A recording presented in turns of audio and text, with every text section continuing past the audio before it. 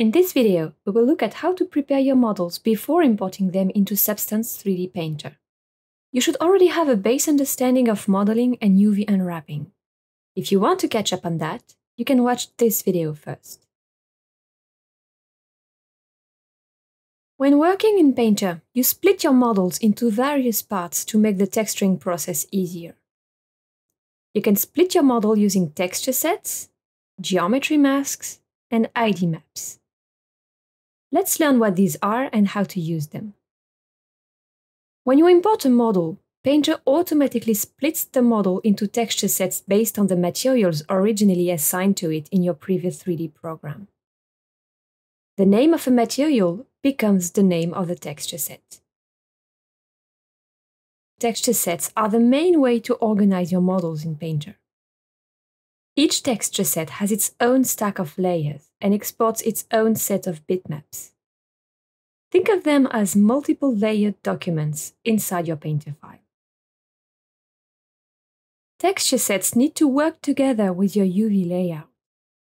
Because each texture set is an individual layout, your UV map should be packed for each texture set. That means efficiently grouping the UV layouts per texture set to get the most out of your UV space. You can then mask and split materials within your texture sets by using either geometry masks or an ID map. Geometry masking relies on subgeometry in your model. Keeping your model split in individual parts lets you use those parts as masks. You activate the geometry mask for a layer, then simply check or uncheck sub-objects from the list. Alternatively, you can use an ID map. ID maps are baked textures that contain data to make assigning materials easier. When your model has an ID map, you hold down Ctrl while dragging materials onto your object. This automatically assigns the material to a specific section of your model. You can create these maps in a few different ways, such as assigning vertex color data in your 3D application, or by baking maps using a second high poly mesh with different material colors for each ID section. Models don't need a full UV unwrap to successfully import into Painter. Painter has a handy Auto UV Unwrap feature to do this for you. Painter's Auto UV tools do up to 3 steps. Cut UV seams, unfold and flatten your cut UV islands, and pack the flattened islands into an efficient layout. Each step can keep the existing UV data that you made beforehand in your 3D application. For example, this mesh originally had all UVs stacked on one single layout. But after splitting it into separate texture sets, we can let Painter repack the UVs for us, so that we are using our separate UV tiles more efficiently. Now let's try this out in Blender. To split your model into different texture sets in Painter, you need to assign different materials to it in Blender.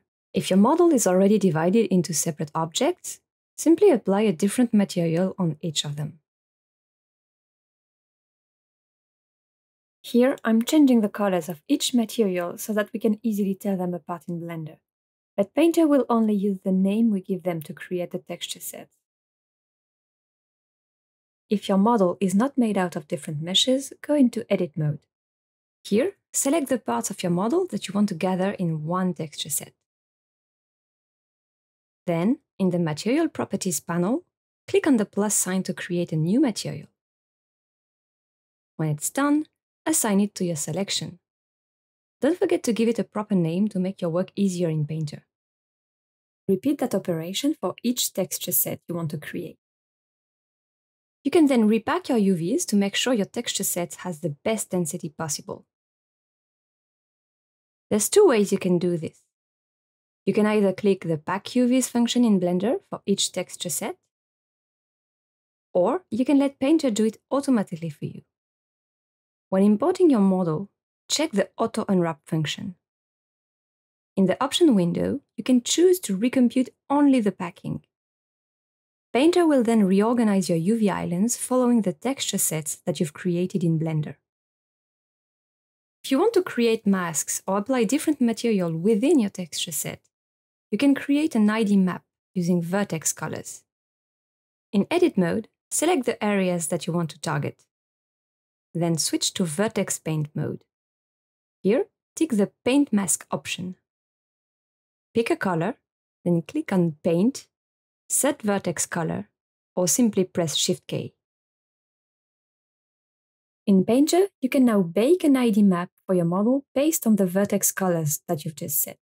To do so, go to the Baker and simply select the Vertex Color option under the ID tab.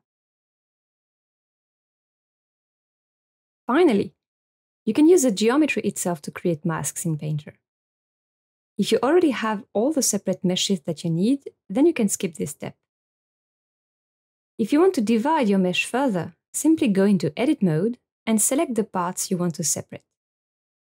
Then hit P on your keyboard and choose the method that is the most suited to your needs. Same as with the texture set method, don't forget to give clear names to your meshes. You can now use those subparts in Painter to create additional masks during your texturing work. And that's how you prepare your model in Blender to make the most of it in Painter.